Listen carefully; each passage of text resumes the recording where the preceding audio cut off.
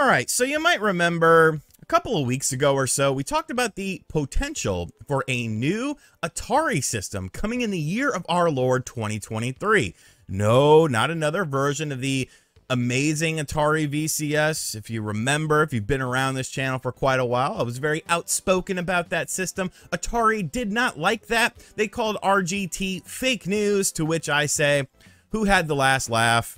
I don't know, maybe it was me, maybe it was you. At the end of the day, the Atari VCS obviously did not live up to a lot of the expectations set by Atari themselves and was just a minor blip on the radar. But this new system that we had heard rumors about seemed to be based more on a retro thing, and we learned about it today. We got a look at it today, we got a price point, and there's some very interesting things I want to talk about. There are some things that I actually kind of find unique, and then there's some things that I'm just kind of like, okay, whatever. So let's take a look at this bad boy together.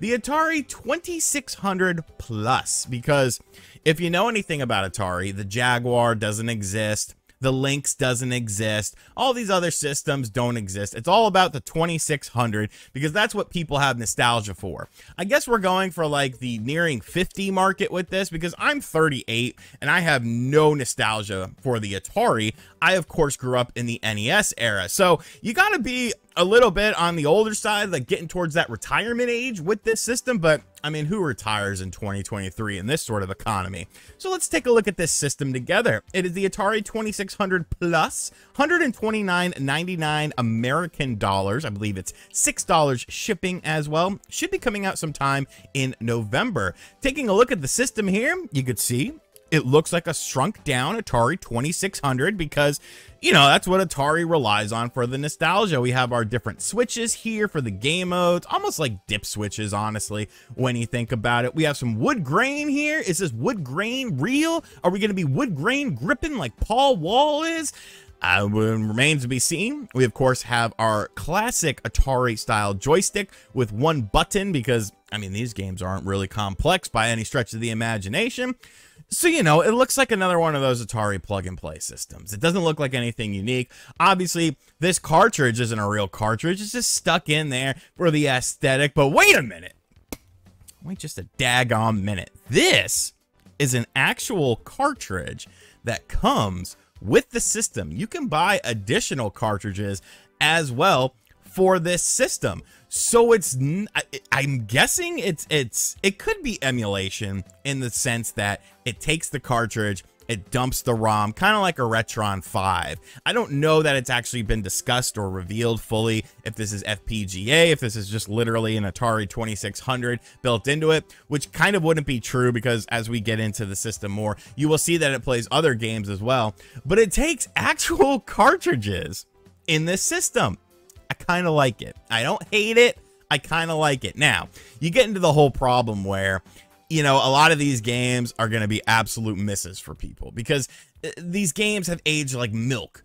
If you don't have any, like an NES game, you could play an NES game in 2023 and still appreciate it. Most Atari 2600 games do not have that feeling. So you can see here, you know, the cartridge goes right in. We could get a look at the games on here. Pretty decent lineup. I'm not the biggest Atari person in the world, but I do recognize some of these titles. Adventure, Combat, Dodge 'em, Haunted House, Maze Craze, Missile Command, Real Sports Volleyball, Surround, Video Pinball, and Yar's Revenge. So out of these games, I'm familiar with Yar's Revenge, Haunted House, Adventure, and Combat. You know, they're solid enough games. Haunted House was really cool back in the day. It shows you the different dip switches that you need to hit on the back of the cartridge in order to make it be that game. So that's kind of unique, you know. I don't think a lot of kids will understand that. Looking at the system here, you can see that it has black and white or color options as well. There are 2 controller ports, HDMI, and that's pretty cool. So yeah, it's not a terrible looking system, and like the idea is interesting enough. I'm just not sure like if there's a big enough market for it. So let's go ahead and scroll down here. You could see that this has some basic information. It actually plays 7,800 games as well. So you can also do HDMI and widescreen mode. So you can use your 2600 and Atari 7800 cartridges on here. Of course, that means your 5200 cartridges are left out in the dust because Atari really hates that system, and I mean, they probably should. It is kind of a bit of a weird omission that you can't use a 5200 cartridge on here. Like, I don't know. I don't really know the history of Atari like that. So if there's some big problem with 5200 games, but in my mind, it should just be, you know, on there. I do wonder if this is a light up. This is a light up button. We have some additional information here. The Atari 2600 is an updated version of the iconic 2600 and has been enhanced in the following ways. Plays 2600 and 7800 game cartridges. HDMI output makes it easy to connect. Widescreen mode and large cartridge slot reduces sticking, so you can just slide right in that slot. You don't have to worry about, you know, stretching out the slot or anything. You will slide right in there like a hot dog in a hallway. Oh, the Atari logo does light up while being played. Comes with a CX40 Plus joystick and has been lovingly recreated to the same specifications as the original.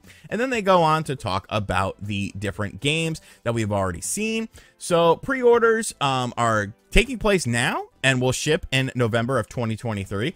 The hardware, you know, there is a compatibility list here with the Atari 2600 Plus. It looks like most games are going to run on here. There are some untested games, failed games such as Real Sports Boxing. I know that's gonna be a beat 'em and eat 'em works though. I can't believe they put that on here. Is Custer's Revenge on here as well? Please let Custer's Revenge be on this list. Please, for the love of God. Oh no, come on, don't do that to me. This is kind of organized in a strange way, but beat 'em and eat 'em works. So that's a huge plus right there. I don't think they listed Custer's Revenge. Super Cobra doesn't work. So, you know, the vast majority. Oh, Texas Chainsaw Massacre doesn't work. Play it on the Xbox. So what do I think about this? Like, it's interesting. It's unique. It's something that I feel like a lot of Nintendo fans would love to see Nintendo do something like this, where you have a physical based medium in order to play these cartridges. I feel like it loses a little bit of its luster because you can emulate 2600 and 7800 games on your fingernail, and your fingernail doesn't even have like any circuitry in it or anything like that, but you could do it with this. So to me, it's unique, but it's a novelty. It's not going to light the gaming world on fire. This isn't going to bring Atari to prevalence or anything like that. Really, it's the same thing as these plug-and-play systems, but you can use actual cartridges, but everything costs more. So you're not really going to get those impulse buys necessarily as well. You're going to be relying on the, you know, people, the Atari Age forums. Like that's who you're marketing this towards, is the Atari Age forums, who lost money on the Intellivision Amico, so now they want to latch onto something that's actually real. But, you know, I don't hate it. I don't. Oh, wait. Look at this, boys. Custer's Revenge is playable. Now I'm sold. Now I'm sold. The most disgusting, heinous video game of all time is available on this system. Beat 'em and eat 'em. Custer's Revenge. Now it's on, boys. Now it's on. Now this is the system of the year, hardware of the year. Let me know in the comment section down below what you think of the Atari 2600 Plus. And as always, guys, thank you for checking out this video. If you are new to the channel, be sure to hit that subscribe button, like, comment, and share. Hit the bell as well. And as always, I'll catch you guys on the next video. Later.